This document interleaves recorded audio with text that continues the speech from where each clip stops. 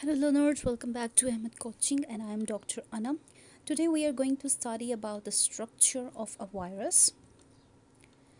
The virus word actually originated from the Latin word venom, which means poisonous.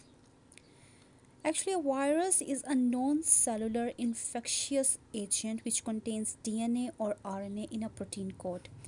Non-cellular means that it is not considered as a cellular organism or an organism which contains a cell. It is an infectious agent that if it will enter into a living organism, it will definitely cause a disease. And in case of genome, it contains DNA or RNA. Now, the major thing for the virus is that it cannot replicate without a living host. It means if virus wants to convert from 1 to 2 or 2 to 4, 4 to 8, it requires a living host. If a living host is absent, virus cannot replicate. A virus is smaller in size as compared to bacterium, and under the microscope or simple microscope you cannot see virus. If you want to observe virus, you need to see or need to observe virus under an electronic microscope. Now, talking about the structure of a virus, here you can see the diagram of a simple virus. This part here, this is genome. Genome is the central part of a virus and it consists of DNA or RNA. Now, the genome contains information about the viral proteins. We know that DNA is responsible for the synthesis of protein.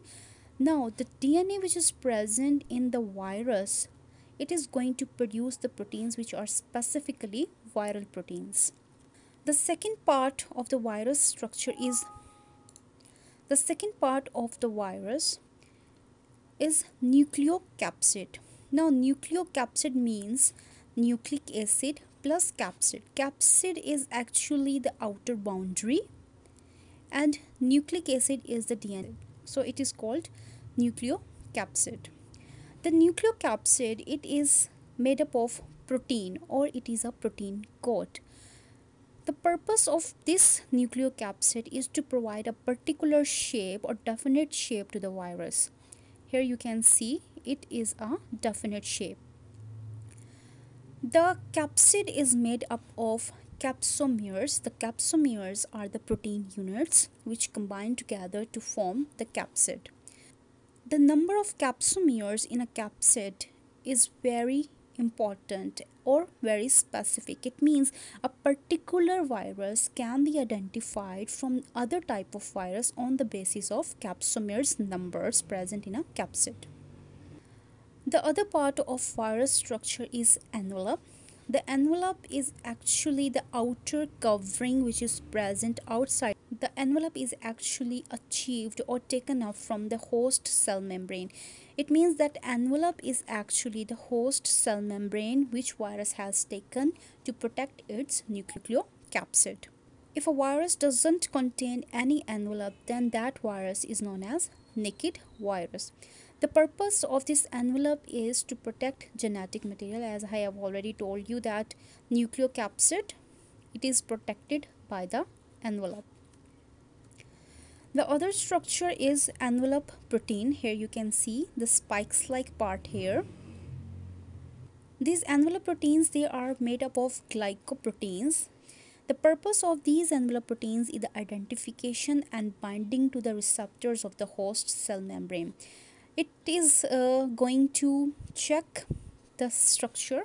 Let me help you. The envelope proteins, they are actually going to identify the receptors on the host cell membrane, and then with the help of these envelope proteins, the virus is going to land on that cell membrane. Other function of envelope protein is that it is going to protect the virus from immune system of the host.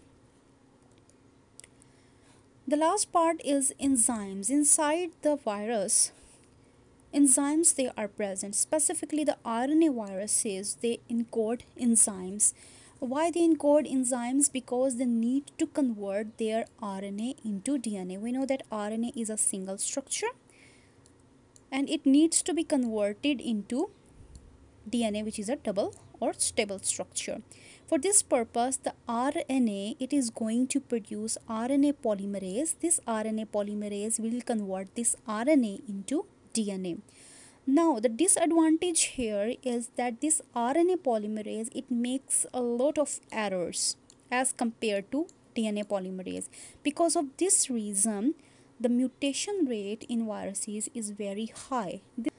This is the reason that curing or developing a medicine for viruses is very difficult, because if we make a medicine for one type of virus, in the next generation its DNA, it will be changed, and that medicine cannot affect on the next type of virus. Some characteristics of viruses are they are very small in size, from 250 nanometer to 20 nanometer. As we said, they cannot be seen under the simple microscope. As compared to bacteria, they are 10 to 100 times smaller, and they require living host, and they cannot be grown on the artificial media. The viruses, they can pass through the filter which are used in the laboratories to purify some solutions. Bacteria, they cannot pass through the filters, but viruses, they can easily pass through the filters. The viruses, they lack metabolic machinery. The metabolic machinery is important for the synthesis of protein and nucleic acid, and this is the reason, the lack of metabolic machinery, that viruses, they require host, because they are going to use host metabolic machinery for the synthesis of protein and nucleic acid. The viruses, they cause disease whenever they are going to gain entry inside the host cell. They are resistant to antibiotics such as streptomycin and penicillin. And viruses, they can be found in many shapes, for example helical, polyhedron, or envelope. So that was all about the structure of viruses and their characteristics. If you like this video, give it a big thumbs up and subscribe to my channel. Also share the video with your friends. I will see you in the next video.